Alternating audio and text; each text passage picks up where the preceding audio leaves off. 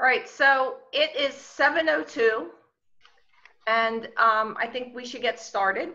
I am Liz Bement, President of Upper Fells Point Improvement Association. We have Brian Seal, Vice President. Say hello, Brian. Joe Whitford, Parliamentarian. Joe. Hello. Please send your full name first and last if you want to get credit. I have email addresses, just name with a first initial. In the chat. In the chat. Or sign in with your full name. That also helps. John Betcher, Secretary. I know I'm missing people, so. You're here, John? John, I think I saw John on here. John Betcher. I don't see him now. He was here. And Pascal, are you here? He is our treasurer. He's here. Pascal? Hello, are you able to hear me? Yes, we can hear you. Okay, I had to mute and unmute myself. Thanks. Okay. So, is there anyone here that this is their first meeting?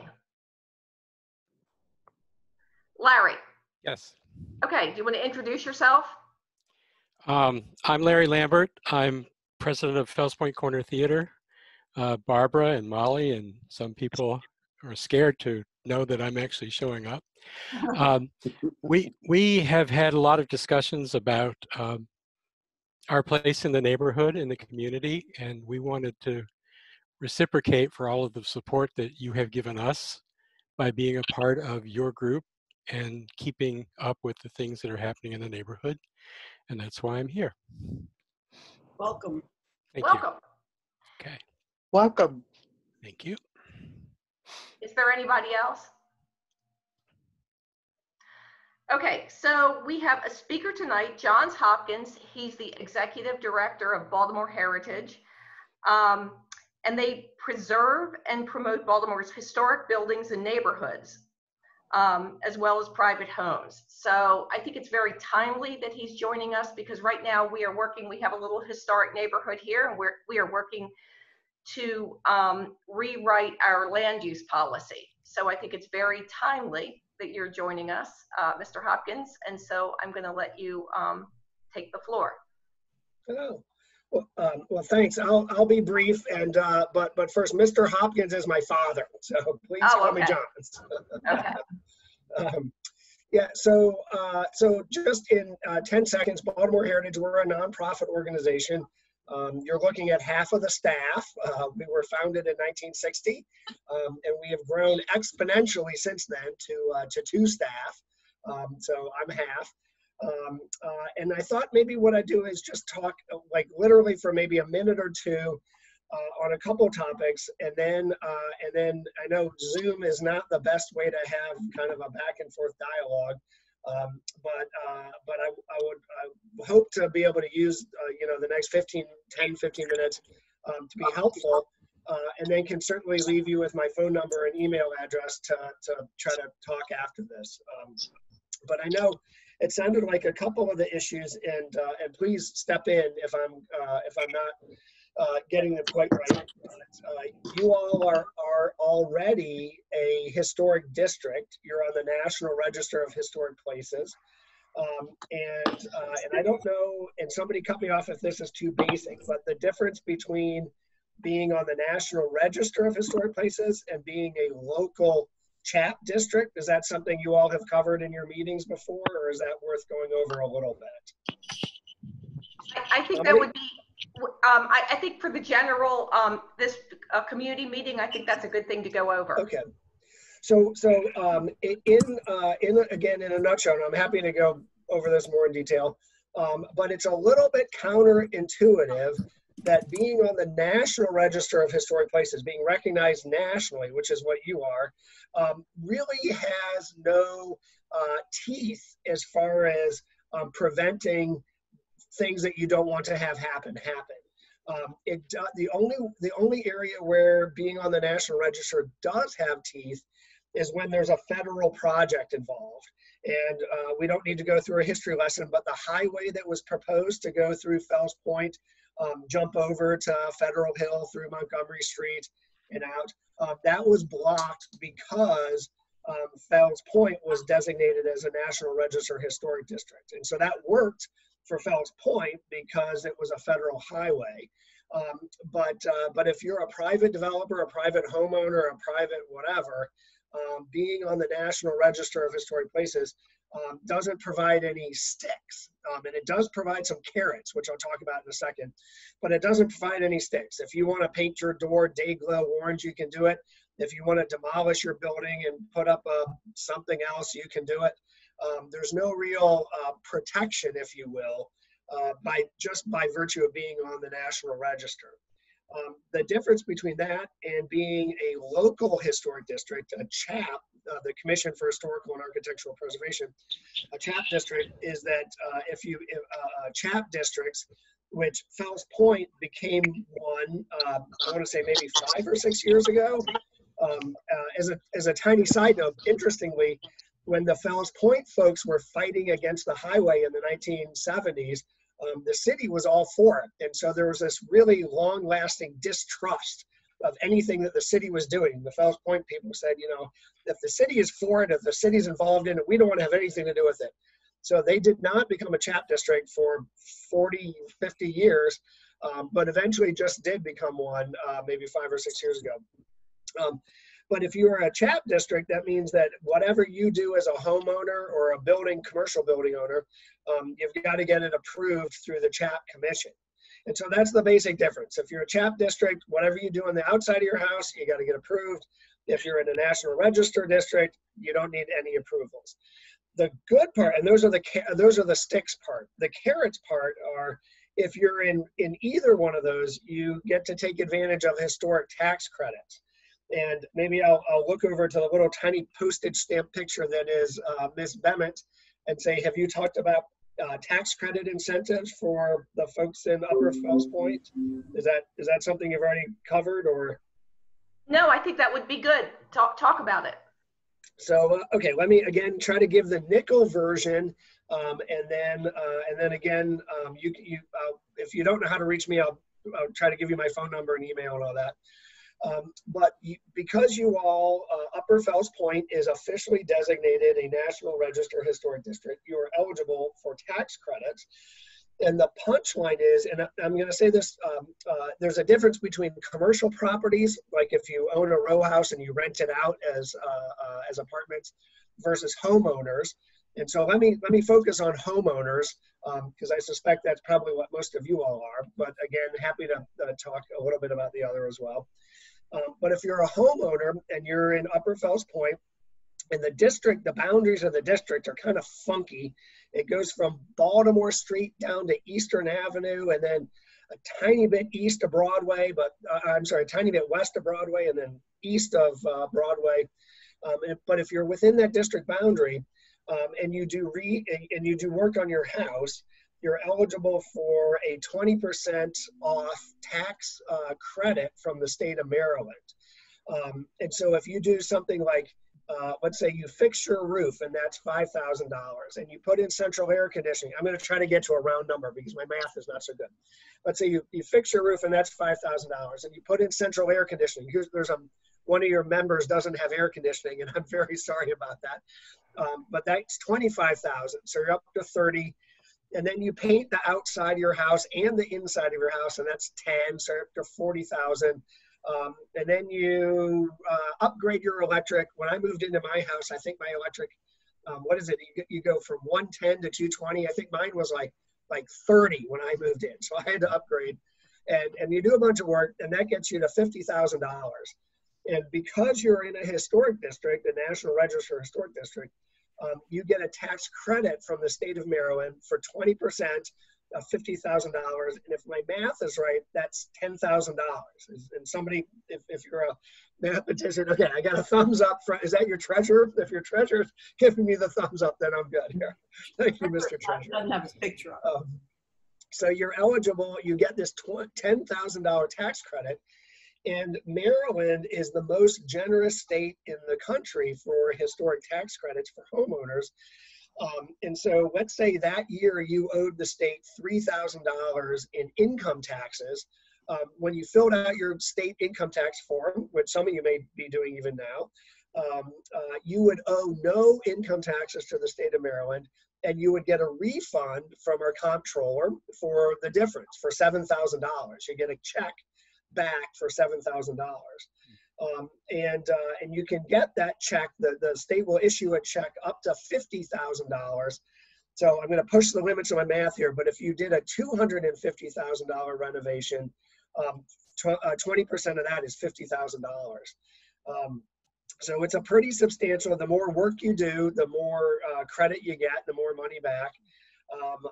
And that's why Baltimore has something like 80 different designated historic districts, including Upper Fells Point, is because neighbors have come together to get officially designated to take advantage of that tax credit. And then the final word is it applies to sort of the things that you might think it would apply to, like restoring your marble mantle in your living room or whatever, or the crown molding, or something like that, sanding your original wood floors. But it also applies to things like new plumbing and new electric and putting in central air conditioning and fixing your roof or fixing your leaking basement. So it applies to kind of the unsexy stuff too, but the stuff that's needed to keep your house from leaking and crumbling and rotting. So a really generous tax credit that all of you, or as long as you're inside that district boundary, all of you are eligible for. So the good news from sort of as a neighborhood trying to, and I assume that you as a neighborhood association kind of trying to help control your own destiny, you know, how you grow as Upper Fells Point, you as neighbors having a seat at the table, so to speak. The good news is that the historic tax credit can help save your roofs and fix your leaking basements. But the bad news is that it doesn't, it's sort of all carrots, no sticks. So it does not prevent what some people might consider you know, sort of development or demolition that is not fitting of your historic neighborhood.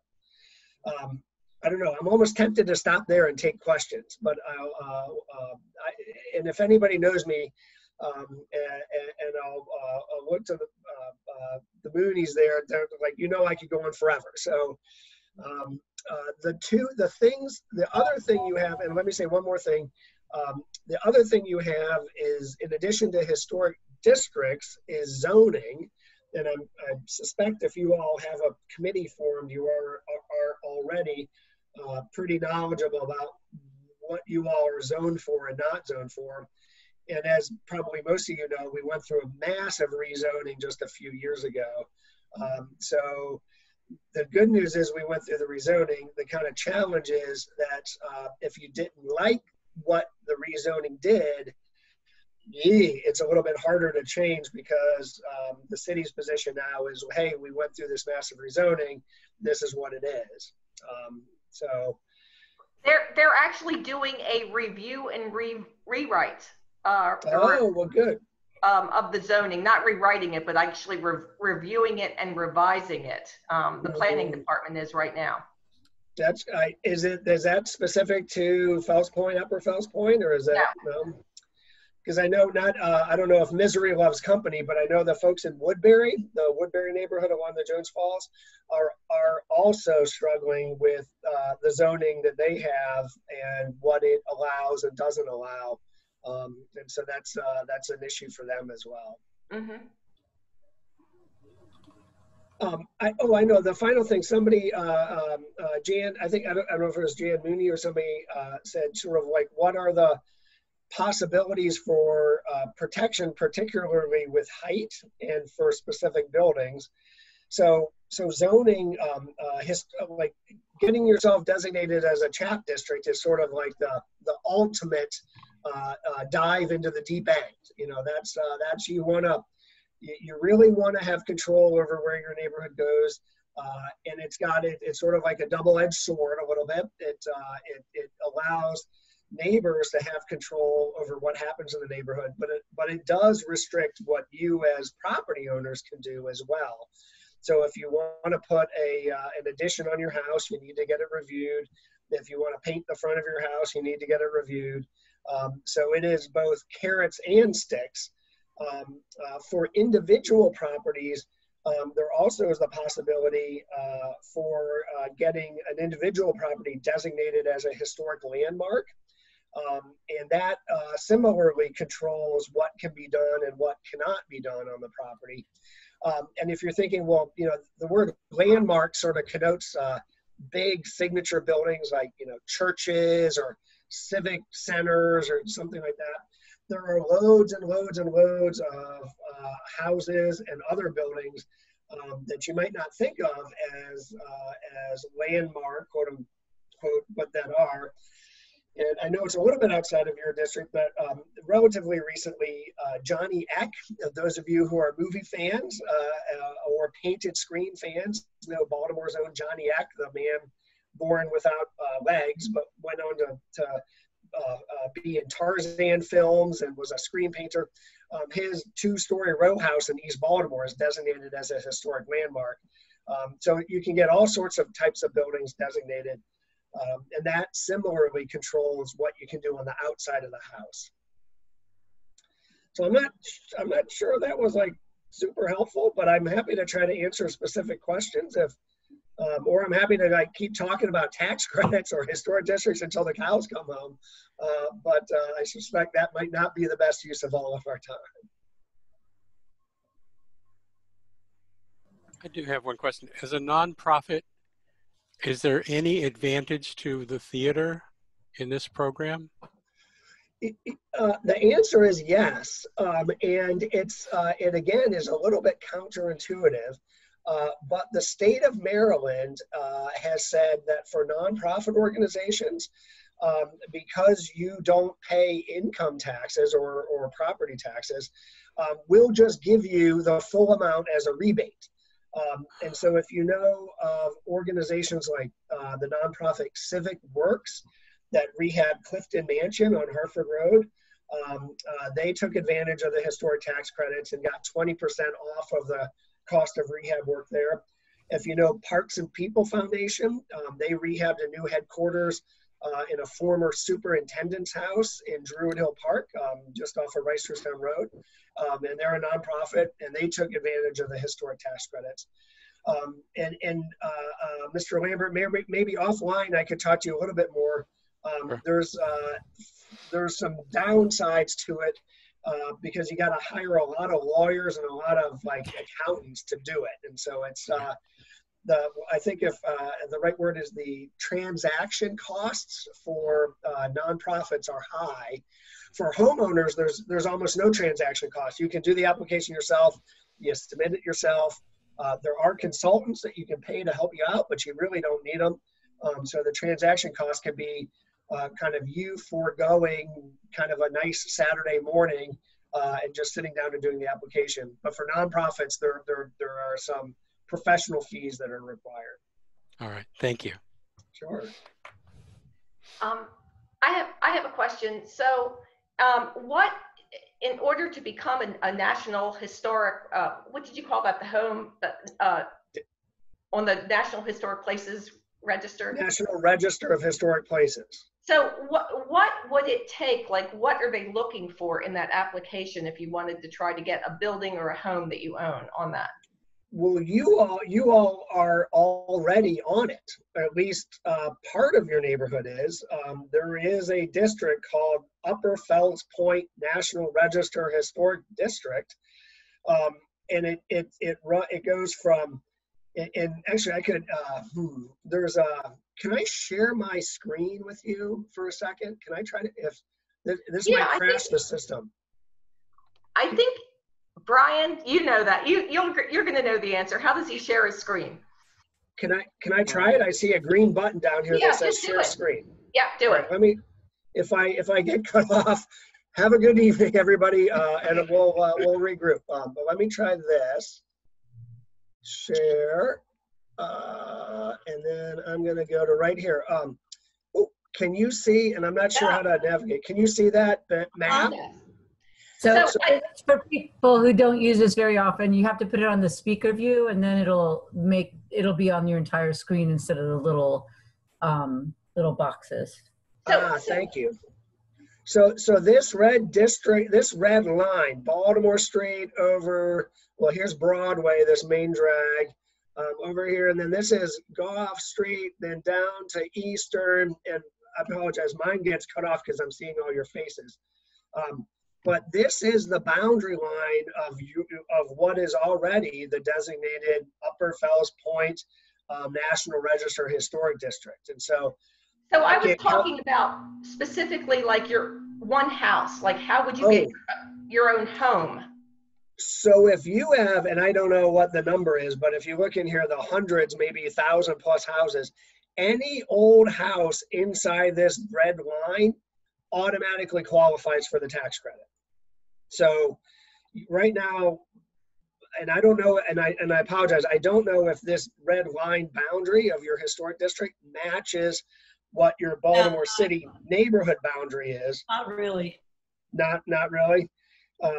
Well, About half of it does, but about half. So about half of your fellow neighbors are just by living inside this boundary can get the 20% tax credit. You don't have to do anything special. You're already pre-qualified, I guess maybe is the right word, just by living inside this boundary. If you're outside the boundary, it's a really tough deal. Basically, what the neighborhood would have to do is go through a process to try to expand the boundary line. So expand it over here, if you can see my cursor, kind of take in more of what Upper Fells Point really is. That's a process. Neighborhoods have done it. Mount Vernon has done it twice. I think Bolton Hill has done it once. So I think Dickeyville did it. Maybe Butchers Hill might have done it once. So you can do it, but it's a process where you do a bunch of research or you pay a researcher to put together an amendment to say, hey, when they drew this funky line, that really wasn't right. They should have drawn it over here in a bigger catchment area. So I don't know if that's, I'm sorry, go ahead. The area from Gough to Eastern, which is within our boundaries, is that part of the Fells Point Historic District? That's correct, Barbara. Okay. So it is a historic district. Okay. So down here, you're caught up in the Fells Point district. Yeah. Okay. And where Upper Fells Point is written is Butchers Hills. Yeah. Okay. So maybe the folks at least down here are covered, and you're saying maybe also up here in Butchers Hill, kind of? Correct. So maybe that's good news. Maybe most of you, maybe your label isn't Upper Fells Point, but you're still eligible for those tax credits. That's what it looks like. But I guess there was some question. Someone had a question, like for an individual home, the plaques out front, and they say this home is, you know what I mean? Like this home is on the National Register of Historic, or is a historic place or something, like, so that you would get your own home, not tax credits, but just registered with a plaque. So what somebody did at some point in history was went to a plaque shop and bought a plaque that said those words. There is no official designation. Okay. It's just, it's like going, do you know the cop shop by the shot tower?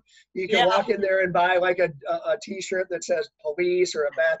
That's essentially what it is you can put a plaque on your house that says anything you want. At some point, a few people apparently bought a plaque that said National Register District or something. So I get it. Okay. But if you want it, go for it. I think it's fantastic. But there's no program that pays for a plaque that because you're part of the district. Okay. Sorry. Yeah. Do you know? I'm gonna stop sharing here, and we'll. Okay. Go back. Do you know if you can apply the tax credit retroactively if you weren't aware of it? Unfortunately, the answer is 100% no. I'm sorry, is that John Yeah, Becker? Yep. Yeah.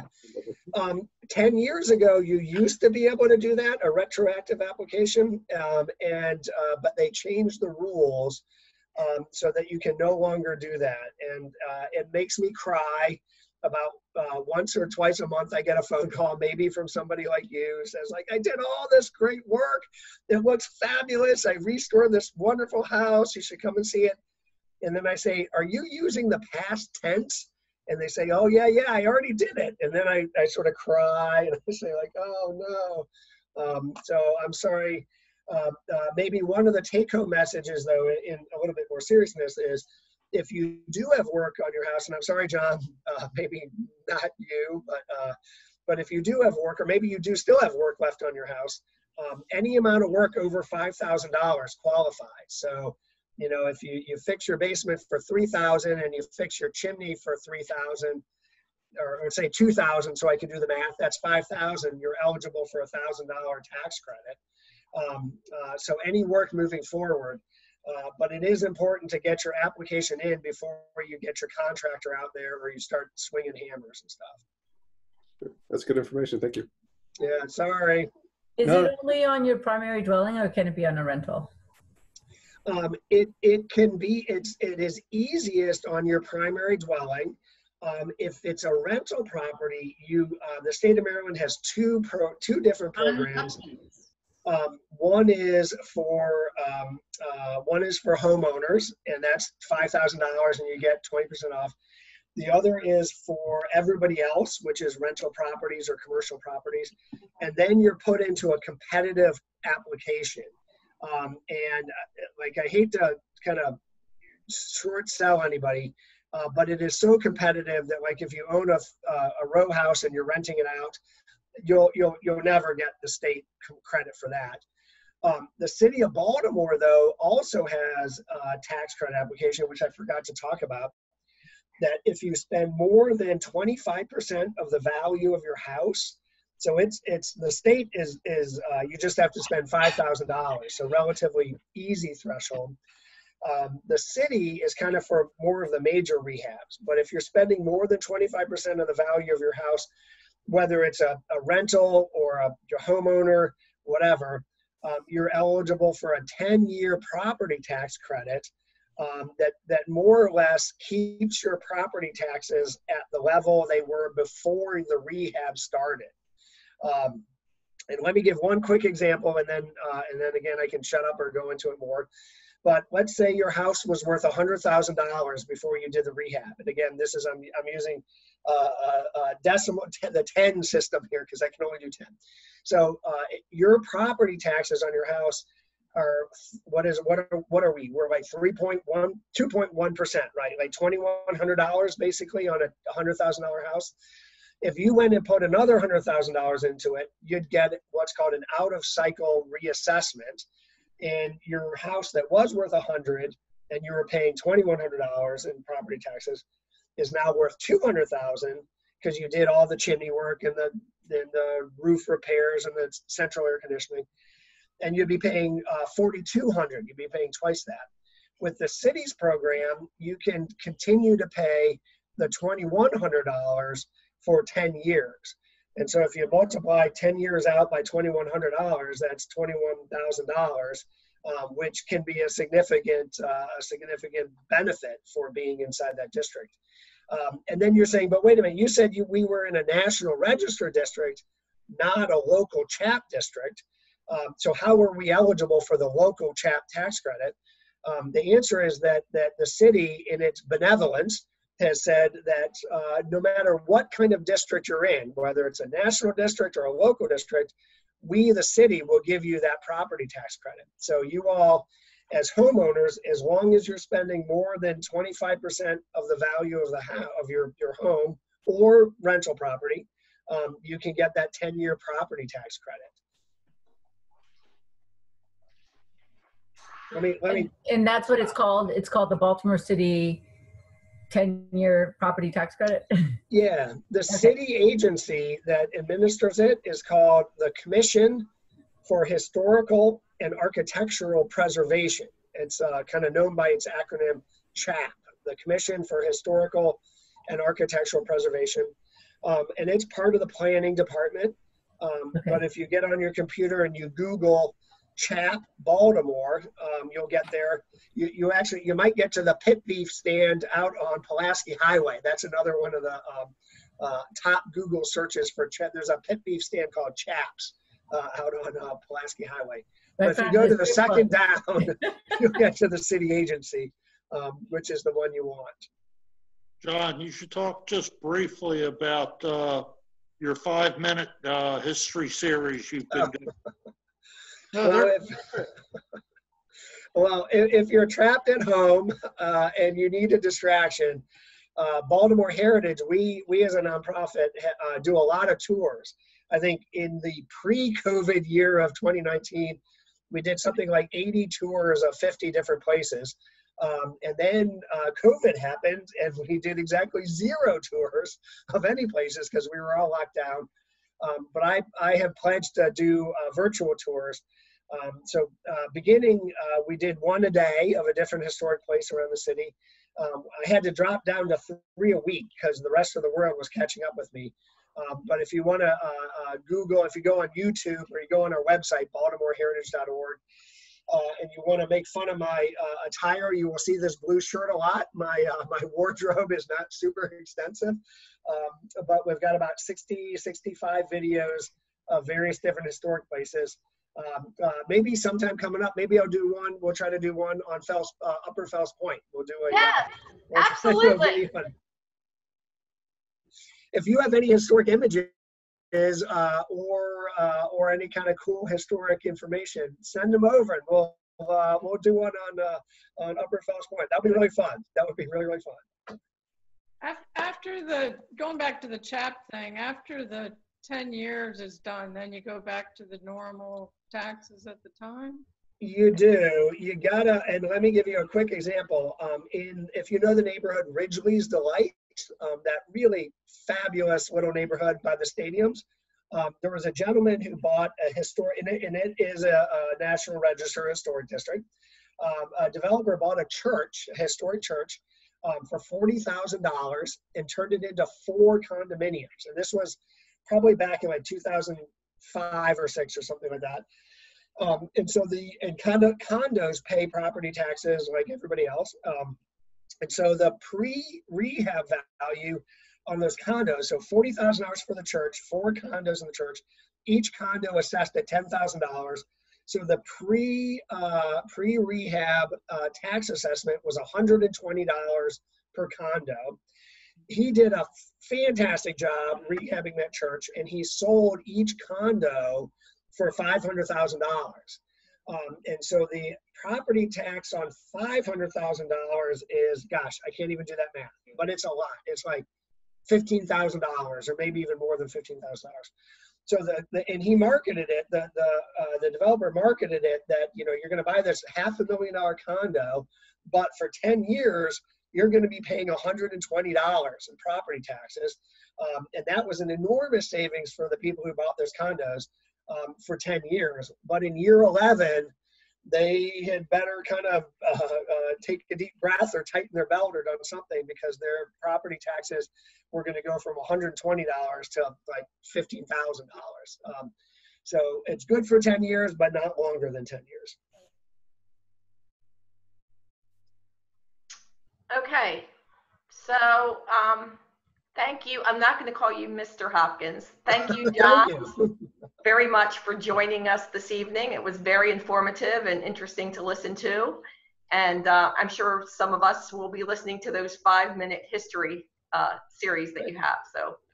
And I'm going to sign off, but if you have, I do not work for the city or the state, and so I'm not a tax credit reviewer, but we do try to help people, especially over the phone. So if you've got a project or a set of projects, some maintenance or rehab work, and you want to kind of run, or bounce some ideas or bounce some things off of somebody, I'm happy to try to help. You can find me if you just Google Baltimore Heritage or baltimoreheritage.org. That's us. And my phone number's on there. And my email is my last name, Hopkins, at baltimoreheritage.org. So you can send me an email also. And I'll try to be as helpful as I can. Thank Okay, you. thank you. Thank you. All right, thanks. Good luck. All right, bye. Luke, I am wondering, since you're on, before we get started on all of our committee meetings, so you don't have to sit here indefinitely, if you would like to go and give us a quick update, a quick legislative update. Sure. I know that other members of the delegation have spoken to you as well, so I'll try and keep this relatively quick. I'm Luke Klippinger, one of your 3 members of the House of Delegates. In 2019, I was made the chair of the House Judiciary Committee, so I'm one of the 6 major committee chairs in Annapolis. I serve with Brooke Learman, your closer neighbor, and Robin Lewis, and I live across the water here in Riverside. I'll be quick. The Judiciary Committee deals with 4 different main areas of the law. We deal with criminal law, civil law, family law, and juvenile law. We have been very busy during the interim. As you're all aware, our legislative session ended in the middle part of March, normally ends the second week of April. We ended 20 days earlier because of COVID. But my committee has had several hearings where we've exerted some oversight over the Department of Juvenile Services, over the Department of Corrections, and over the judiciary as we try to figure out how they're responding to the COVID crisis. DJS has been reducing the number of kids that are being held in their facilities. They have had some kids early on who have tested positive for COVID. Since then, it has been a little better, but not as good in some of the privately run facilities that DJS contracts with. At Department of Corrections, they had some problems earlier on, but they have been working through those problems. Both of those agencies have challenges with staff members who are coming into the facilities after going home at night, and it is a challenge to prevent people from picking up the virus at home and bringing it with them to the facilities. They have been working to try to mitigate that. I've been in regular contact with both of the secretaries of those agencies to make sure that the people who are being held as safely as we can at this point. The judiciary has started up, they're having hearings again. And if you get a letter in the mail that indicates that you've been chosen for jury duty, it is not a joke, we think. They are going to be starting jury trials in the second week of October. So it is possible that you will get a notice for jury trial here in the near future. District courts are already starting with some lower level cases, so you might get summons to that. But one of the challenges with the judiciary has been that of access to justice. And one of the things that I've been part of in the last several weeks has been trying to figure out funding for organizations like Legal Aid, who can provide assistance to people who are having challenges with eviction or other kind of civil matters, which are all too common right now. Organization, Legal Aid and its affiliates across the state have seen a dramatic increase in requests for assistance, and they have a big gap in their budget that we're going to try and figure out, and working with the judiciary and working with others. I should mention, one of the ways that we fund legal aid is through interests on lawyers' escrows accounts. And right now, interest rates are basically zero. So they're having a very difficult time with their existing funding sources. So all of this is dreadfully exciting to talk about. But the issue, and I don't mean to give it short shrift, but the issue that the committee is working on in greater detail and will continue to work on leading up until the 2021 legislative session is that of police accountability and police responsibility. We have, the speaker and I have set up a work group that consists of people from across the House, not just on the Judiciary Committee, to look at issues related to police accountability. They're reviewing policies and procedures related to police misconduct, building on some of the work that I've been able to lead on the committee with regard to police accountability. We're looking again at use of force policies and whether we should make those statutory as opposed to just regulatory.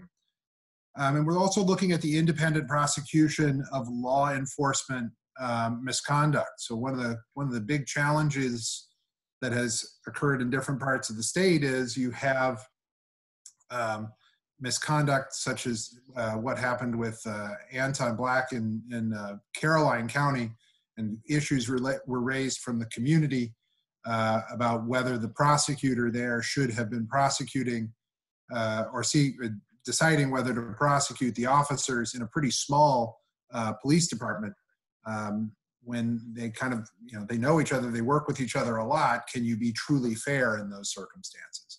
There are some prosecutors who want to hold on to that jurisdiction, including the state's attorney here in Baltimore City, State's Attorney Mosby.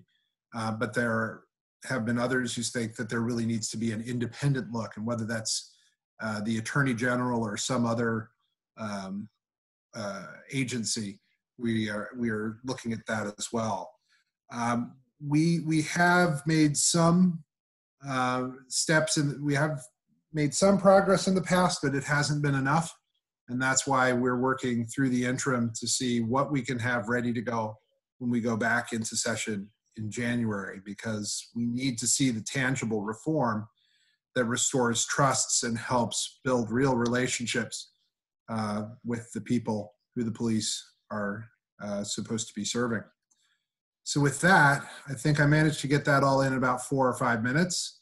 I'm happy to take any questions you have, and then you can go from there.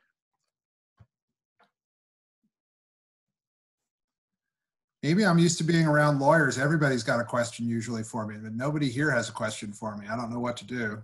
Well, I actually thought, and I hadn't even really thought about the jury and like the access and the trials continuing and stuff. So can you, for the people who if I would have thought about it long enough, it would have crossed my mind, but it hadn't crossed my mind. So some of the things that really were specific to this pandemic that has kind of is bottlenecking the process, is completely stopped the process. Like, that's just amazing. I hadn't even thought of it. So in my day job, I'm an assistant state's attorney in Anne Arundel County. And it right now, I have cases sitting on my docket from November of last year, some of them from October of last year. Normally we have 180 days that we have to, where we have to get a case from beginning to end. We're beyond that now, and we're beyond it because in many cases we simply couldn't try those cases. So there is a bottleneck. Now, in my office and across the state, in some offices, I will say, I don't know if it's in every office, I believe, and I know myself personally, I looked at the cases that I have on my docket and said, okay, is this person being held? If the person is being held, is it for a violent crime? Or is it for a crime that is nonviolent? And if it's for a nonviolent crime, are they dealing with other issues that would otherwise preclude their release? I feel like my office, and I'm certain we're not perfect. I'm certain somebody could look and find examples of people that we should get out of the way. And there are always going to be differences of opinion, but we've tried very hard to identify people who really don't need to be held and get them out of detention facilities. So part of the challenge that we're dealing with the judiciary, and we're not dealing with the judge, just with the judicial system as it stands, is there are some people that there are some defendants, they want a trial. There are some cases that are just too bad. The facts are not great, and to let the person out on their own recognizance. So we have that backlog of cases on the criminal side. We have a backlog of cases on the civil side. And as I mentioned, when it comes to evictions or issues related to debt collection or anything along those lines, those cases have also been backing up, but they're going to start moving in the next several weeks and months, and that creates a challenge in the justice system. So when it comes to having juries for either a civil or a criminal case, I mean, one of the things that a lot of us are wondering how we're going to do, if I have a case that's going to go to a jury trial, the smallest number of people that I'm going to ask for a jury pool, and then we do voir dire, we pick the jurors between the state and the defense, is 40 people. So if we do 6 trials a day, there are only 13 judges in Anne Arundel. I think there are 30 something in Baltimore City. If you did 6 a day, you need 240 people at least who are going to be coming to court, socially distanced, the whole 9 yards. And then add to that the witnesses, the victims to the crime, the police officers if it's a crime, in civil cases, the experts. And you have a lot of questions that and a lot of challenges. But the chief judge has been slowly making their way through, and we're going to see how this works in October. But it adds to a whole range of different challenges for people in any number of different ways. And let me mention one other that is actually a big challenge, 2 that are really big challenges. Domestic violence. The ability for people to get peace and protective orders is a little bit harder now, a lot harder now. And kids that are the victims of child abuse, it's harder to get those kids out of difficult situations if the kid doesn't have any place else to go. So yeah, I sort of wrongly, I guess, joke that I'm on the fun time committee. We get all the fairly challenging issues, and there are a lot of very, very challenging issues for us right now as we try to work our way through this. And to say nothing, if we get a surge and we have to start closing down again, it just creates more of a bottleneck. It's a long lawyerly answer. I'm sorry. I've been told I answered too long. Sorry. Was there a question in the chat? And then any thoughts about the potential of a federal police presence? Luke, thank you. Thanks for joining us. We're going to have to cut this short a bit just because we have a lot of committees to get through. We really not enjoyed everything you had to say, but it's a fun committee. It's the fun committee. But it was important information, and thank you so much for joining us. Very briefly, I don't think we need a federal police presence in the city of Baltimore. Thank you very much and have a pleasant evening. Thank you, Luke. Luke, can you put in the chat what our response could be if we have a federal presence? Can you just put in the chat what the city could do? Thank you. Suzanne, I'm happy to, I need to think about that a little more. Okay. That's a broader legal question, but I will drop my email in the chat. If you need help with it, just let me know. Okay. Thank you. Thank you. Before we get on to the committee reports, we just have one thing that we need to vote on that's, I think, very brief. I think it can be a very brief vote, and it has to do with our meeting policy. Our meeting policy said that we had association meetings shall normally be held at 7 p.m. on the 3rd Tuesday of every month except December at Wolf Street Academy. It also said that our board meetings, consisting of the officers, committee chairs, organizers, and other interested members, shall be held at 7 p.m. on Tuesday following all association meetings in the back room of Henninger's Tavern. And so, of course, that's not happening right now. So we just need to have a vote on changing that policy. I guess, when it was written, no one ever thought that we wouldn't be able to go to those places. So if we would like to vote on the following proposed change to the meeting policy. Association meetings shall normally be held at 7 p.m. on the 3rd Tuesday of every month except December. Board meetings consisting of officers, committee chairs, organizers, and any other interested members shall normally be held at 7 p.m. on the Tuesday following all association meetings. All meetings will be held at a convenient location, preferably in the UFPIA's neighborhood boundaries, or as a virtual meeting in times when a physical location is not feasible. So we just need to vote to just allow us to do that and change that part of the policy. Do we have a second? I second it. Okay, Because, yes, Liz? so can we take a vote or? Yes, all those opposed? Nobody is opposed? The motion carries. Woo-hoo. Thank you, Joe. You're welcome. You're starting to look like a hippie there, babe. No, I haven't got a haircut since February. Me and Karen. And me. Okay, so now we're going to go on to the treasurer's report. So Pascal. Thank you, Liz. So for this month, right now we have $12,130.58 in our accounts. That includes, as I believe I mentioned Matt last month, we have paid our liability and general insurance for the year, which is a big, significant annual expense. Taxes for the last tax year have also been completed and submitted. In case, for those who are wondering, the total revenue last year was $15,248, and total expenses were $15,891.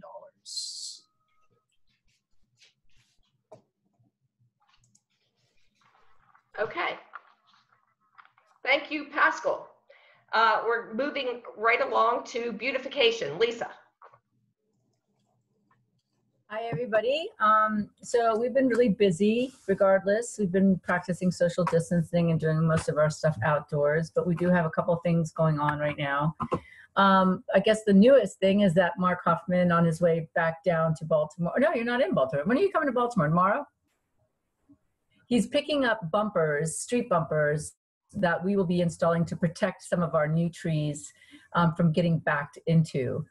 So some of our new younger trees and some of the ones that are established maybe for 3 years or so are very vulnerable to being backed into if there's no bricks around, which we're actually not encouraging people to do, elevated bricks around. So that was something that we had voted on, that we had presented in our budget. We are within budget, and Alma and Mark are kind of spearheading that to a certain extent. And we found a very good rate in Philadelphia, so he's picking them up on his way down to Baltimore from New York. So thank you, Mark, for that. Please water your trees. It's really hot out there. A lot of the young trees are supposed to have about 20 gallons of water a week because their roots don't go down as deep. And so please, we put a lot of energy over the last 3 years in getting new trees. If you can go out and water them. We have ooze tubes, which require, they're like these big hot dogs that go around the tree. They hold 20 gallons, they'll seep out very slowly over a week's time. Those are ideal, but you have to be able to have a hose to fill them up because it's 20 gallons of water. I have lots of them. Tree Baltimore gave us a couple boxes of them, and I have them. You don't even have to coordinate with me. You can pick them up. They're under the stoop at 209 South Wolf Street. And the instructions of how to install them are printed on the ooze tube, like in multiple places. So please help yourself if you can water a young tree. The other thing is the recycling cans. We've kind of put that on hold right now because there was so much confusion around recycling and trash pickup. We're not going to really push that right now. We'll push that again in fall. But we have probably about 5 or 6 more of those, or our little Upper Fells Point Improvement Association recycling cans, because we created a sticker that looks like a bumper sticker that goes on them. Sidewalk planters, we're also going to wait because it's so hot, and you really have to have people watering, and it's just really hard in the dead of summer to plant new plants. Spring is really the time, or the fall. So we're going to wait and pick up on that in the fall. Our 2 dumpsters for the year were canceled because of COVID. It's very possible. We were hoping that maybe this would pick up and we would get ours in August. We don't know that yet. We're gonna wait and find out. Just, you know, it may not happen, but we are continuing to do a weekly cleanup together with the Saturday Morning Cleanup, which is a Facebook group. We've had really generous neighbors who have picked up the tab to have Lilo, who lives in our community, haul the entire collection. So this last time, actually Upper Fells Point Improvement Association paid for the haul, but all the way this entire year, other residents have just paid out of their pocket. So that's been really great. And usually what happens is a site is picked, and then people go around, pick up trash. If we have a truck, we'll pick up bulk trash, and then Lilo will come and pick it up, and then we pay him through PayPal. So that's been working out really well. We are in communication with the owner at 1900 East Pratt Street. This is a total long shot, but there was a community member who approached me and said it would be great if we had a mural on the west facing facade of that building.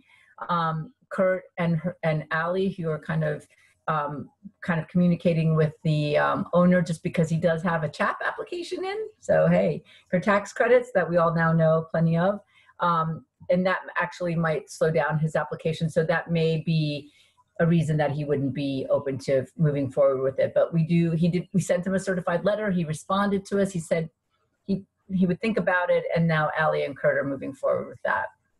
And then the last thing is there's two more things. The last thing is we've moved our beautification station, our official beautification station to 113 South Bethel Street. It's a half a block out of our boundaries, but it's a huge lot. This last weekend, we got a dump truck of mulch, and we needed a big lot for that. So Peruse, who owns the lot, has given me a key for the gate, and has this last weekend, we shoveled and moved a whole dump truck of mulch into that lot. Hopefully in the future, we'll be able to get some dirt, but that's kind of where the big materials are being stored, like the mulch, the dirt, the pavers, the big trash cans. We're hoping to find a place in the community to do a little shed for like trash bags and pickers and the community volunteers and things like that. And then the last thing is, although it's not really related to beautification, myself, Beth, and my husband both revived a little library. And we it is now on the 200 block of Durham Street on Lady Day Way.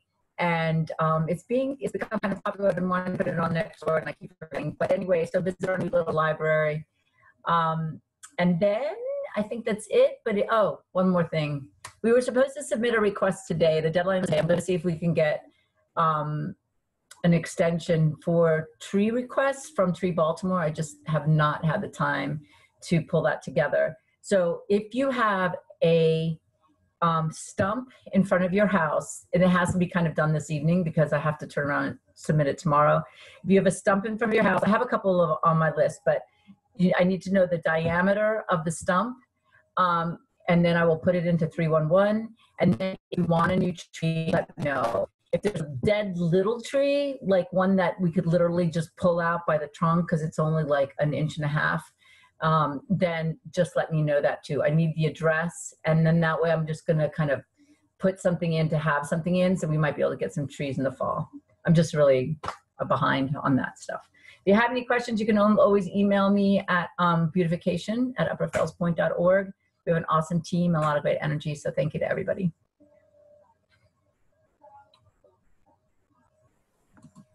Thank you so much, Lisa. There's a lot going on. You're doing a lot of work. Community garden is next. So Jan? Okay, hi everybody. In case you wondered what's going on the mosaic sidewalk in front of the garden with the cones, we have a damaged area of the tile. We're having to redo that whole panel. It's about a, 3 foot or 4 foot piece. So we're doing that in the artist studio. Once that's done, then we're going to take out the old piece and hopefully slide in the new one easily, but it'll take us a little while to put that together. So please don't move the cones or walk on that area. And thanks for your cooperation during this time. Our August Honey Happy Hour has been canceled due to COVID. We are working on creating a virtual garden ramble tour to show off spaces in front of your house or your garden in the back, or maybe it's on your deck. We're going to be doing this in mid-September as a fundraiser. So we need some people that are willing to show their gardens virtually. It can be just, you know, in front of your house, like I said, or deck or whatever. So please contact Tasha at fundraising@upperfellspoint.org if you would like to be a host. It's a virtual host. All we have to do is submit a short video or still pictures, and we're going to compile a video of the tour, and we're going to incorporate some other fun things with that. So it's still sort of in the planning areas, but if you would like to showcase something at your house, then please let her know. Let's see. We still have note cards, tote bags, glasses for sale. So if you're interested, let me know. I'll go ahead on to media since I'm already talking. Sponsor news, sadly, Pan Canteen has permanently closed because of COVID. So that was very sad to see them go. I don't know if anybody tried their Thai, but it was very good. Also, Pratt Liquors has been trying to accommodate everybody, but they've been inundated with an excessive number of packages. So they are now charging $1 for every package delivered to their store. A lot of people are just having packages delivered and not buying anything from him. So please, you know, occasionally buy something to help him stay in business too, as he's been a good neighbor doing the packages. Let's see, Happy Hour Heaven is now open with outdoor seating. They are closed on Mondays until August. The deadline for our August newsletter is August 3rd. It's still up in the air when we're going to go back to print, so we'll keep you posted. I guess that's it.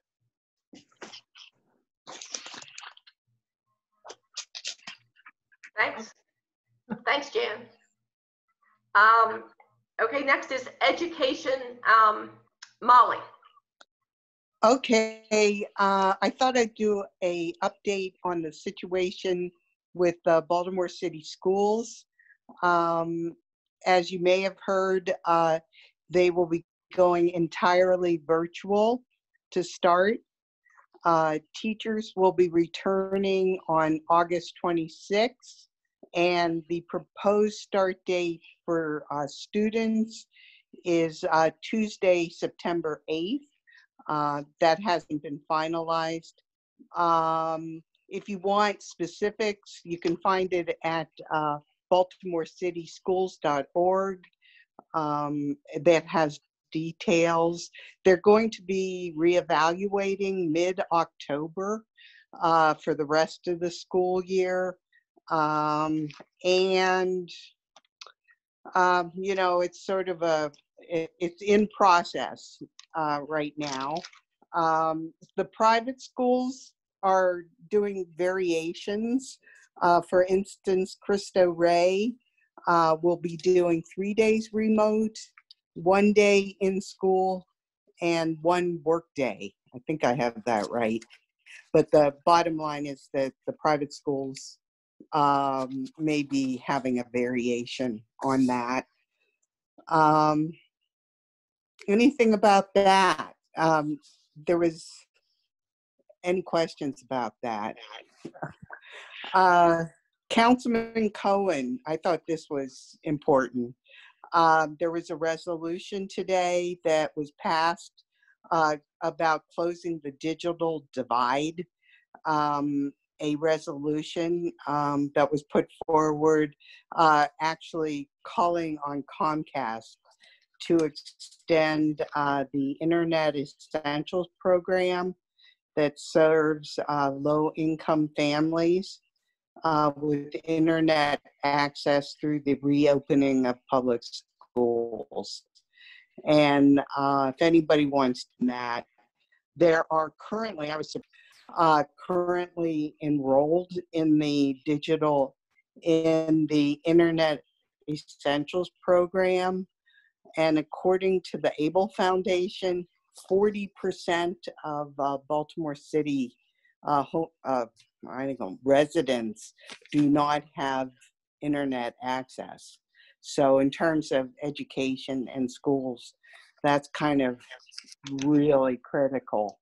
And so keep an eye on that. And the final thing I have are note cards, which have been selling pretty well. But if you would like more, they're very, very cute. Let me know. In the last 2 months, we've sold about $150 worth, but I have plenty more. So just get in touch with me, 5 for $10. They're very cute. And I think that's my report, unless there are questions. Thanks, Molly. Thanks for Sure. the update. The next up would be fundraising. Is there someone here for fundraising? I did it for Tasha about the garden ramble. Oh, okay. So that's done. Okay, so the next will be Matt Barnes, and he will talk about safety. Matt? Good evening, everyone. Just a couple announcements. I'll make this pretty quick. We have planned 3 stoop sits over the next 3 months. The first one is August 6th. Next one is September 3rd. And the final one is October 6th for National Night Out. All your neighbors and yourselves are encouraged to go outside, meet your neighbors, collaborate, network, talk with each other, and just get out, because nobody's been able to do that for a few months now. Of course, responsibly social distance, but really it's a networking exercise, and really it's just to make yourself very visible and make everyone aware that, you know, this is a neighborhood that is it has a lot of camaraderie, and that it's a safe place and enjoyable place to live. National Night Out on October 6th. It'll have a little bit different look than it has in years past.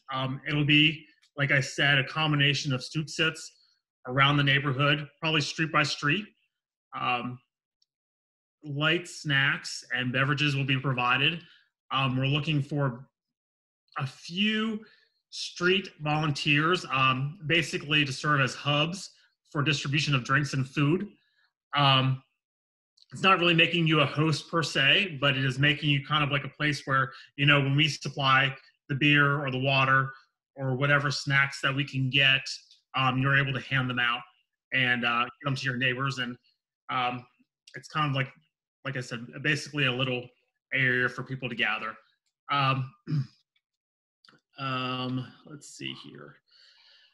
I started a camera registry for the neighborhood, and like I said last time, I pretty much have every camera that I could visibly see on all the streets through here. So like I went through Register, Ann, Durham, Wolf, Chapel, Washington, Lombard, Pratt, Golf, and Bank, and just kind of wrote down what I saw, whether it be Ring or Nest or just random cameras. And I've started a spreadsheet, and I'm looking for volunteers to help me fill out this spreadsheet. I'll share my screen real quick. Let's see.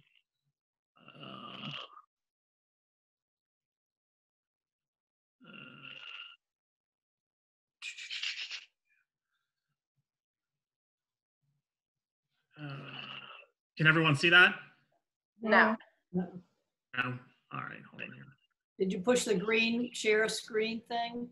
Yeah, you know, Barb, you'd think this was not my first rodeo, and it really isn't.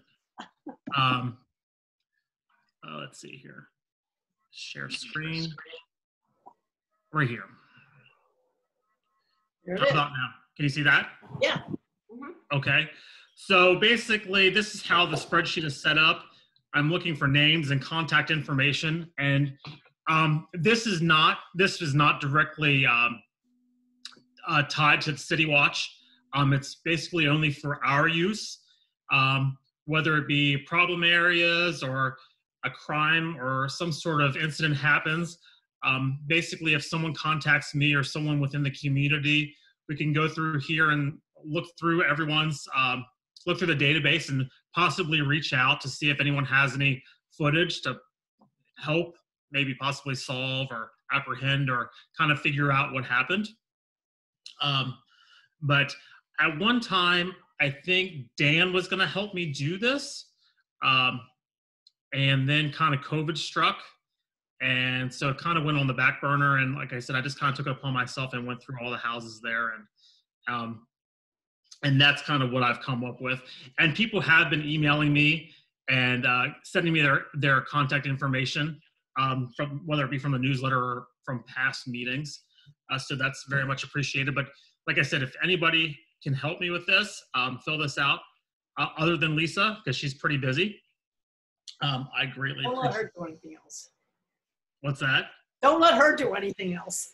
Yeah, that's what I said. At one time, she said she had probably a lot of these addresses tied to a tree pit, and so and she was gonna help me get it. What do you need? You need someone to like go rap on doors and get the contact information, or? Yeah, I mean, a lot of these houses, you probably know your neighbors, and you can just contact them and let them know that it's on the registry, and let them know, ask them if it's okay, and reach out. Or you can rap on doors, whatever anyone would like to do. Matt, I'm still in. The isolation didn't help. That's all. That's fine. Okay. Well, Dan, the spreadsheet's made for you, and we can get together off of this, and I can share it with you. And sure. I'll do some too. I'll help. Sure. Just make the spreadsheet shareable, and we can all just work on filling it in. Okay. Well, I'll take the membership list too for the people that we already know have paid their dues. We should already have that information. So I did hear you guys. I stepped away from the desk for a second, but I do have a master spreadsheet. So what I can do is like just sort it by cameras, and then we can see if I have any more contact information based on beautification efforts or memberships, because I consolidated like a gazillion lists together. So Matt, you and me should probably figure out how we want to do this. I could probably put it up on the Google Drive. The only thing is it includes a lot of other information, because it includes whether there's a tree pit. It talks about whether it's a new tree, whether there, we're going to be putting bumpers in there, the street, all the kind of stuff that we are doing as a community association for the address is going to be there. So you and I, we can talk about that and how you want to do it. I'll accommodate however you want me to do it. Okay. And we'll get Dan involved too, because he's willing to volunteer to help us out. So that's good. Thank you guys very much on that. That was very easy. Wow. Okay, so Matt, is another question though, is don't we need to know if they want to be part of the city camera watch group? We can ask that as well, yes. Okay. I think we should ask them that, but a lot of people have been apprehensive to that. So like I said, this is not directly tied to it. It's strictly for our personal use as we want to use it. And of course, I mean, the police, if something happens, the police do any sort of research and they know that you have a camera, I mean, they can get the footage regardless. So, I mean, you really don't, you have some rights, but that is that. The final area to discuss is basically a proposed block street liaison program. I spoke with a few other safety chair people, Canton, Patterson Park, mostly Arch and Joe Colbert. Zeke kind of wanted to promote this to kind of create a network or within a safety network within our community. And really, I don't want to describe it as a sort of you're not really a hall monitor or anything. Really, it's basically just a networking tool. And so what we're looking for is people to cover, register Ann, Durham, Wolf, Chapel, Washington, Lombard, Pratt, Gulf, and Bank streets. A couple of those streets could have multiple people because, you know, those blocks are fairly large. Like Gulf and Bank and those places are only like 1,700, 1,800, 1,900 blocks. So there aren't too many houses, so maybe one person could handle that. But just kind of talking with Arch and Joe and how they started setting theirs up, because this is basically fairly new. It's basically community policing. That's what they're calling it, or kind of trying to propose it as. The basic liaison responsibilities would be like meet neighbors and gather contact information. Each block would create a Facebook group or an email contact group, which at the end I'll let Liz kind of describe what she does. Your basic task would be forward and relay city, neighborhood, street information. For example, trash or recycling pickup changes, suspicious activity. You'd form lines of communication. Basically, you could use it as a tool to check up on elderly or special needs neighbors. Network, help and look out for one another. Keep an eye on someone's house if they travel. Or tell people they need to straighten up. Say they have a lot of shit on their street. Like, hey, you kind of get together and say, well, it's time. Hey, you can privately message them and say, you know, you need to tidy up. You know, you let your recycling out overnight and there's garbage all over your sidewalk. Let's try to clean that up and be more responsible next time. Like I said, it's not a hall monitor. I apologize, my dog is barking. Harper, get over here. And last would probably be report any safety issues or concerns with the safety chair, which that would be me. And probably the inverse would be true. If anything came up, say, we had like a mugging or a carjacking or something, and I knew about it first, I would probably reach out and basically I could utilize the camera tools or any tools that we could use to communicate, to possibly help something be solved or figure it out, or you know, be of help to one another. Or share tools like a lot of people don't know, if you do have an incident in the community, the state district attorney, the district attorney's office, they offer services such as counseling and help if you're a victim of some sort of crime. So, but like I said, that's kind of the basic street block liaison information. I'll probably make it in prettier form because Brian asked me to do it one time, and this was kind of like the quick thing that I made the other day, just to kind of display and show what we think that it should look like. And Liz, I'll let you kind of speak on what you guys do with your street or with your Facebook group. So, I mean, it can be very easy. We just have started this 300 block of South Chapel Facebook group, and we can communicate through that Facebook group whether there's you know, maybe something unsafe going on, or if we want to do a block party, or we want to let's everybody get out and weed the street because it's getting weedy, which it is right now. But it's just a great tool to communicate, and it's a very friendly block, and it's just a friendly tool. It's not like, you know, people have to go out and police the block or anything like that, but we all take part in it. And I think that if everybody set up their block like that, it's a very easy way to communicate and to get to know your neighbors and be friends and to collaborate on things. If someone has extra plants, they say, hey, I'm going to put them out front. Somebody might want to plant these, things like that. It builds community. And I think that might be a nice thing. If somebody wants to take charge on every block, if you want to take charge on your block, I think that would just be a great tool to do that. Yeah, it's not a huge responsibility or time commitment. And like I said, it's a great networking tool. And I think it can be beneficial. Our community is pretty easy because it's not huge. It's not as big as Canton. I mean, I think we have 30 blocks, where Canton had like 200 and some. So I think Joe's having a little bit tougher time trying to organize it.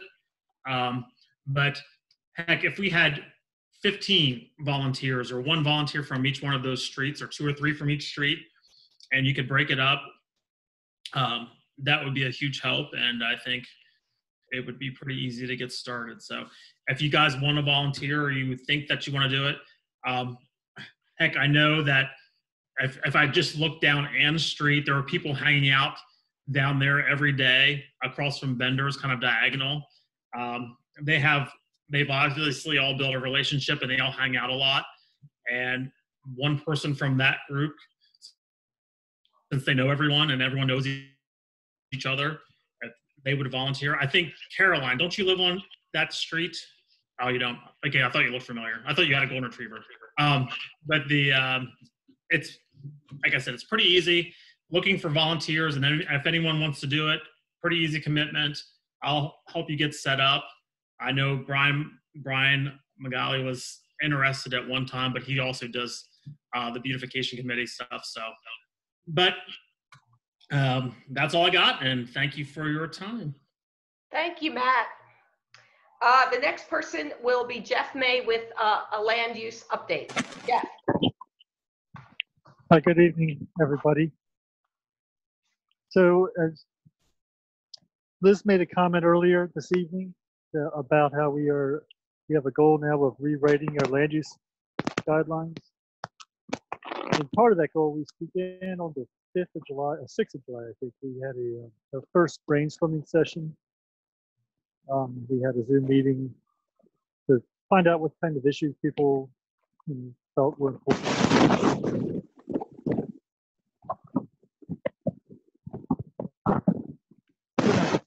Schedule at least 2 more of those. Can't hear you. Can't hear me. Can anyone hear me? I mean, how do you hear? How does this sound? Sounds okay right now. Breaking up. Does this sound better without the mic? Okay. So we had a meeting, brainstorming session for land use. On the 6th of July, we're going to have 2 more. We created a land use email distribution list. So if you're interested, I mean, you heard the speaker earlier tonight, spoke a lot about some of the factors we've been considering, zoning, historic designations. So if those things are of interest to you, you can drop a line to me or Brian, and I can control the distribution list. And we'll put out a public notice about the next brainstorming session. And the other thing I was going to share is Canella, what used to be Canella, the owner for that new owner has, she came to our association, I think in November. She did not get her license transfer because of a technicality. So the liquor board made her hold a new hearing. She's actually docketed for the 30th. And if the license transfer goes through, she should be able to, she'll probably begin opening. She's requesting the liquor license and catering license, so off-site catering. But if you're interested, these are the 2 topics I wanted to discuss. If you're interested in the land use guidelines rewrite, please send me an email. It's more interesting than you think. Yeah, I think that I think John Hopkins was a good speaker to highlight some of the factors and the issues. All right. Thanks, Jeff. And then we're going to do transportation and traffic and parking. So is that going to be Kurt or? Well, I'll do the local committee stuff, which I guess the survey was done with Ed Tinney and Brian and Dan. Am I correct with that? You know, I don't know, or the transportation committee. I'm Kurt Schiller, the new traffic and parking chair. Ed Tinney has a newborn and is taking a little more time than, you know, well, not more time than what he needed, but yeah, he just needed more hours. So I've taken over. All right, but this group really put together a really cool survey, and it really pulled up a lot of information. And the survey was really addressing traffic, you know, throughout our neighborhood, and you know, the concerns with that, calming, the speed of the vehicles, and safety for everyone involved. There was 120 people that participated in the survey, which 112 of those 120 actually lived within the Upper Fells Point boundary. 85% of the respondents wanted to see calming on, you know, the South Wolf and South Washington corridor. You know. Do you want me to bring up the presentation? I'm sorry. Yeah, that'd be really cool. The graphs are really good.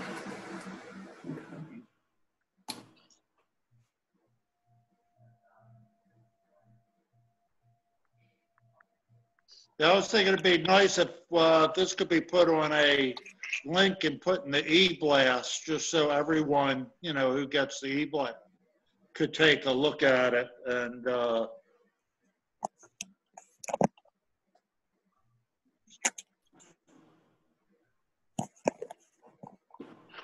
Do you want me to talk through it, or do you want to? well, I'll let you guys talk through it. You know, since you put this together, you probably are more familiar with this format. I have my own format, which I gathered the information from this, but it's not going to follow this. Whatever works for you. All right, go ahead. I'll let you jump in there, Brian. Okay. So one of the questions was asking whether you had been a victim of a crash or had seen a crash, you know, over half of people have either been a witness or a victim, which indicates a rather large swath of people that have been victimized like that. And some other background information, just kind of going through this stuff really quickly, kind of understanding how people actually get around. And, you know, obviously most people get around with a personally owned car, you know, walking. It's a very walkable neighborhood, but we see just how many people use either rideshare or bicycle. That ended up being, you know, about a third of the participants. The survey said they used a bike. You know, 31 people said they've used a bike, a bus, or other mass transit before COVID. So this kind of helps us formulate like what are some of the priorities we should be looking at. You know, speeding is obviously one of the biggest concerns around here. Pedestrian safety at intersections. This also kind of shows like where as a traffic and parking committee should we be looking. But the more meat and potatoes questions that we're looking at were whether we support parklets, and that's the idea of using parking spaces to have outdoor dining or for other community space. And 61% of people supported it. You know, almost 40% of people strongly supported the idea. The big concerns that people had were about diner safety. You know, if you're dining in the road, making sure that we do it in a safe way. Obviously, parking being a big concern, and also that we're doing this in a socially distant manner and that we're not cramming people together. There was a lot of really great comments. We actually have all of the survey results out for everybody. So if you want to look at all the comments, there's some really good stuff. This was the best way I could think of to kind of represent it, but the three concerns were the big ones.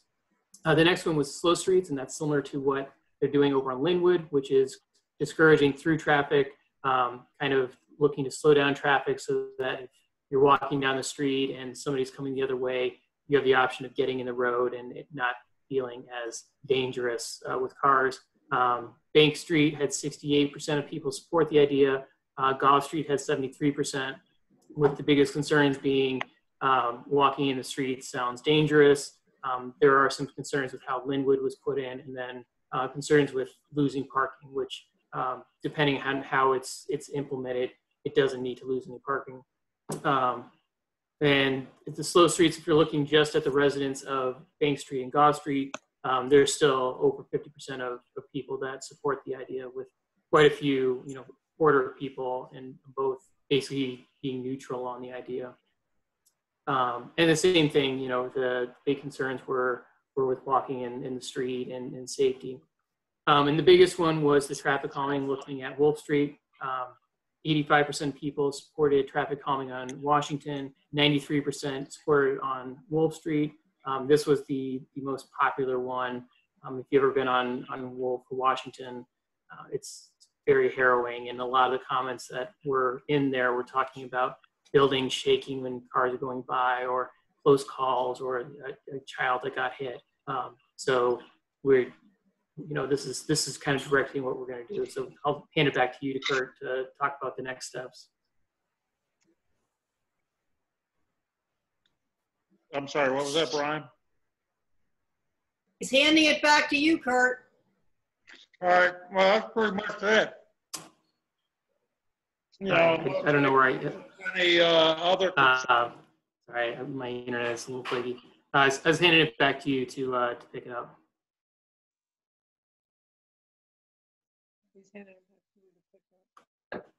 To talk about what our next steps are. Sorry, my internet's not great. Put out to the head of DOT and to our council persons and president of the city council, the mayor, just giving them the data with some YouTube videos of some of the incidents that has taken place and that was captured on camera.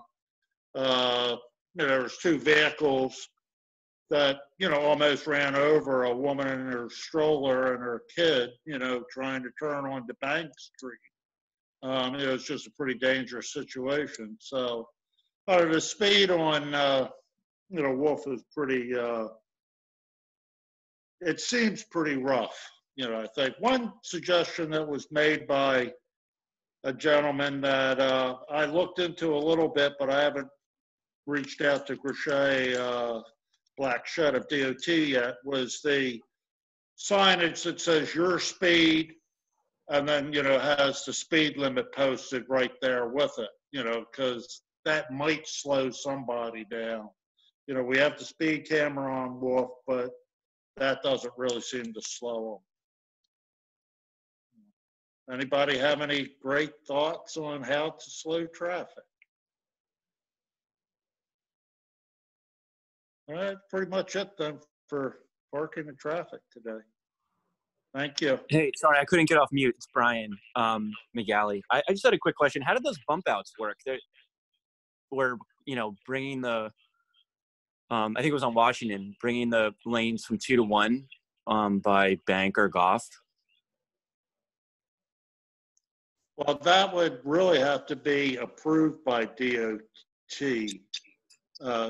We just can't do that. Are you talking about the bump outs like on Chester Street where, they have the rain gardens and,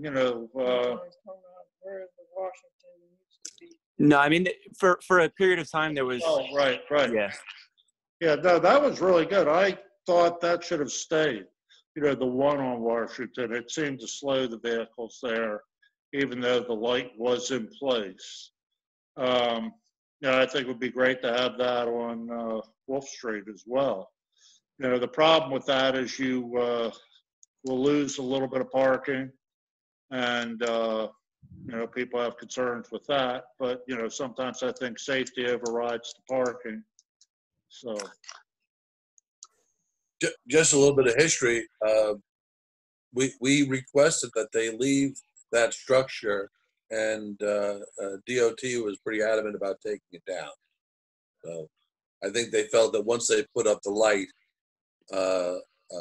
they didn't want both. Suzanne wrote Paint the Street. I don't know if you want to check out on Greenmount Avenue in front of Open Works or close to Open Works by the City Arts buildings. They've painted bump outs, really bright, vibrant, just big, like thick stripes. I'm going to say like maybe each stripe's maybe a 1.5 or 2 feet wide. And they painted the bump out on the street. And it looks really pretty. The thing with the one on Washington is just like, I feel like as a society, we have to come up with something better than plastic flex posts, white plastic flex posts. There just has got to be, I don't know what it is, but there just has got to be a better visual than white plastic flex posts. But if anybody's, like I said, Greenmount Avenue by Open Works and the City Arts 2, I think is where they painted it. It's pretty.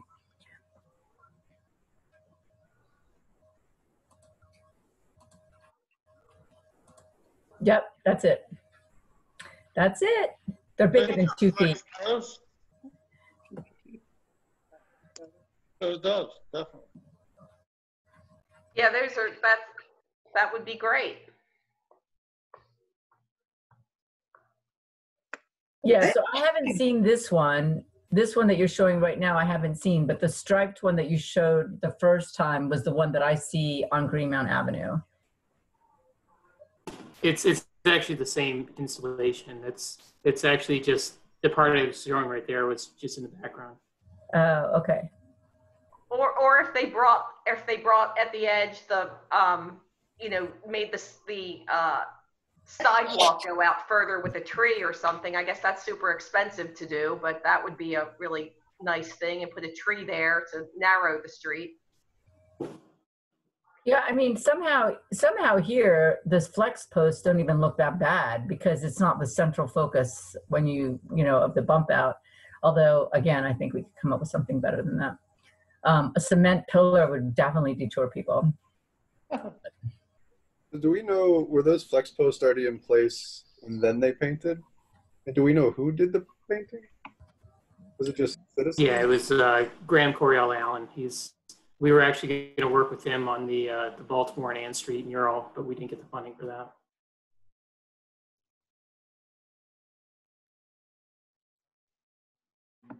Okay, any more questions for Kurt or thoughts? I just wanted to add that I was coming down Greenmount on my bike and saw that paint, and it really slowed me down because I wanted to see what it was. So that was my own personal experience. Well, the interesting thing is, and we can maybe go back, but when we were installing the Billie Holiday murals, when we got that grant, at one point, part of the proposal was to write Lady Day Way down the middle of Durham in cobblestone.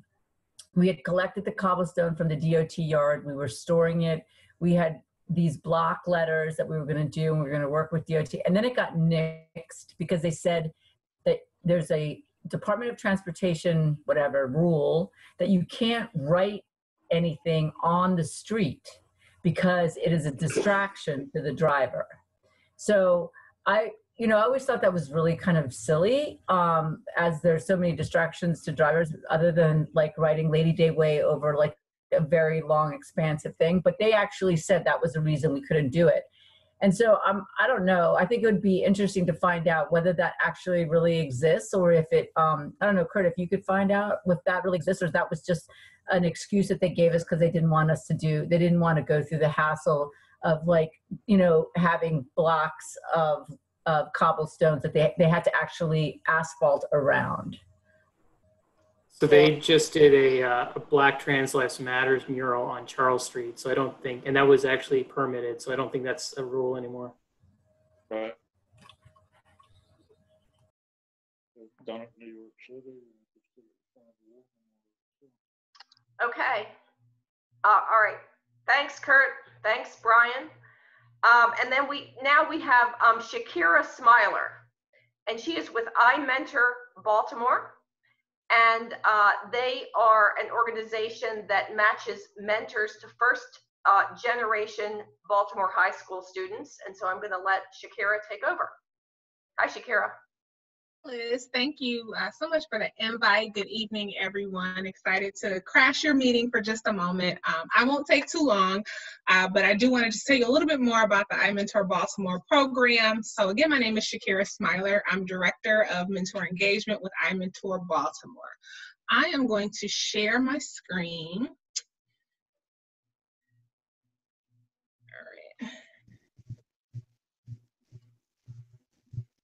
All right, can you all see this first slide? Yes. Okay, perfect. So to give you a little bit more context and background information about iMentor, we are a national organization. We actually started in New York about 20 years ago. And so we then expanded to Chicago, expanded to the Bay Area, and Baltimore is our 4th region that we just launched last fall. So we are coming up on our 2nd cohort. I'm on the founding Baltimore team, and we are looking for volunteers to mentor our students this upcoming fall. So what we do again is, as Liz mentioned, is we match high school students with college-educated professionals who support them on their journeys to post-secondary success. The program is one in where it's really designed for people who have a busy schedule. And so if you are working, if you have a family, if you're involved in your community, it's one in which the time commitment still allows you to have an impact on a young person's life and to fit it into that schedule. And so what our model does is we work specifically with partner high schools, and every single student who's at least a junior at that school will get matched with a mentor. So it's not something where the students have to apply to the program. You don't have to have a certain GPA to participate. It's really designed so that every single student has a person in their life who is committed to their individual needs and development, and it really gives you the opportunity to build a relationship with someone.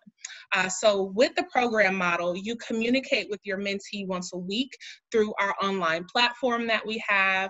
The platform is something that is proprietary to iMentor, and so it's not something where you use your own personal email. You actually log into the platform to correspond with your mentee, and the student emails you during their class period. And so the iMentor curriculum is something where we have full-time staff members who teach the class during the school day. So the program managers, what we call them, they push into one of the students' existing classes for 1 day a week, and the students actually write to you during class. So it's not something where we are an after-school program. We're really there with their teachers as a part of their school day.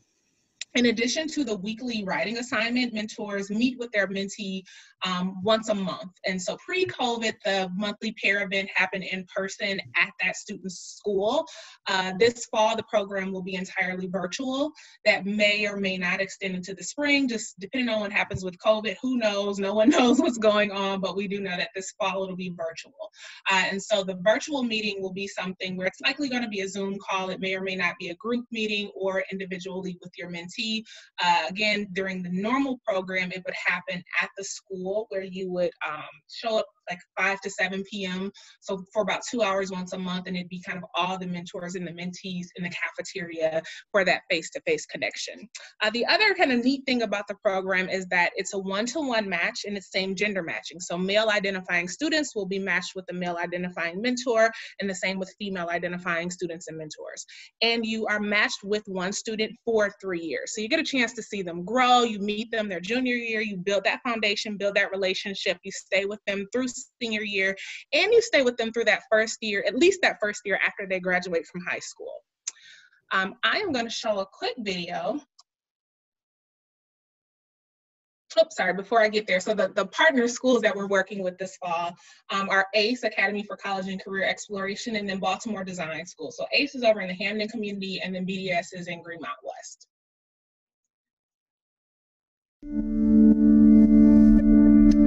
This is my mentor, Meredith. So she is a strong, independent woman. This guy, this is Olamide. This is my mentor, Marissa. She's a very supportive person, and she's always there for me whenever I need some help. At At iMentor, we want to help more students become the first in their families to graduate college. We partner with high schools serving low-income communities and match every student with a college-educated volunteer mentor. To do that, we have to find more people like you who want to give back, supporting a high school student on their journey to college. I have never committed to something for 3 years before. Looked around the room, saw that I was the oldest person, and was wondering if this was more a program for people in their 20s or 30s. My biggest concern really was that I wasn't going to build a strong relationship with my mentee. That all went out the window once I met Beresford. Through this program, you get to get that big brother figure. You just go up and then down, then like that, like that. Our mentor pairs communicate once a week through our online platform and meet once a month at a group event that iMentor hosts. We know you're busy. The program is accessible and structured to make the most of your time and still get results. Over the past year, I've actually gotten married, gone on my honeymoon, house hunting, all this stuff that's been going on in my life. I still had time to be involved with iMentor. And you won't be in it alone. An iMentor program manager is there to guide you every step of the way. They know your mentee because they teach a weekly iMentor class, which helps them offer personalized support. And they're always there to connect you to the resources you need to be a great mentor. It's like, don't worry, we got you. We know you're not trained in this, but what we want for you is your love and your emotional availability and your want to help. As a first generation college student, I would say he's helped me in the fact that he's been through that. iMentor students are nearly twice as likely as their peers to graduate college. I want her to know that she's really smart and that she deserves to have everything in the world for her, you guys, and that she's powerful. You know, I've learned a lot about what it means to be a connected citizen, I think, as part of this process. It means a lot. It doesn't feel like work now. It doesn't seem like I'm going out of my way to do this. In fact, I look forward to it. It's probably one of the best parts of my life right now. Every student deserves a champion. Become a mentor today.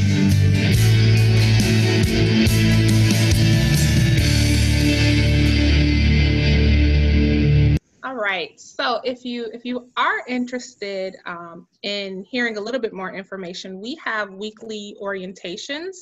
And so what I'm going to do is I'm in the chat box. I just put a link to a form where you can provide your contact information and I can follow up with more details. Liz also has my contact information as well. So if you are interested, you can reach out to me that way. With the link that I just put in the chat box, I will not spam you. I'll just follow up with you and send you some more information around next steps so you don't have to remember everything here.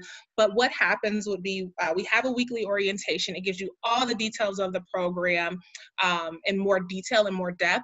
We also have an online application that you would complete, and then each mentor is required to go through a pretty rigorous screening process. And so you have an interview with someone on our national screening team. We ask for references, and you have to pass the Baltimore City Schools background check. And so we make sure that the volunteers are also vetted before connecting them with the young people. Again, that's it. Short, sweet, to the point. My name is Shakira. Please let me know if you are interested or have any more questions. And you have my contact information. Complete the form to let me know if you want to hear more information. And thanks so much, Liz, for letting me speak with you all, and have a good evening. Thanks. I see a message from Suzanne. She wanted to know how many mentors are you looking for? Oh, got it. Perfect. So we need, I forgot to ask if anyone had questions. We need about 179 volunteers total, specifically 101 men and 78 women. So we actually need a lot more men. We need everyone at this point. We're only about halfway there, and we're hoping to begin matching in October. But we especially need more men. So yeah, that's what we're looking for. Okay, so I hope some people are going to reach out to Shakira, and it sounds like a great program, and thank you for joining us. Thank you, and again, let me know if you have any other questions. Have a good evening, everyone. Okay. Thank you. All right, so I think if there's nothing else, that's it. All right. All right, Liz, thanks. All right, good night, everybody. Thanks, everybody.